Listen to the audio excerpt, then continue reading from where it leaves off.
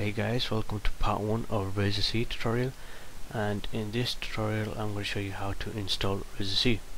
Now first thing is that you need Microsoft Web Matrix, so download and install it and then start it up. And then once you start it, you want to click on App Gallery, CMS and RazorC.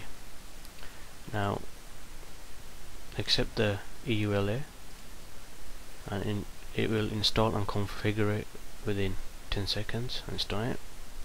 It doesn't need like a SQL Server configuration, it's already got one, so it's very easy to set up and use.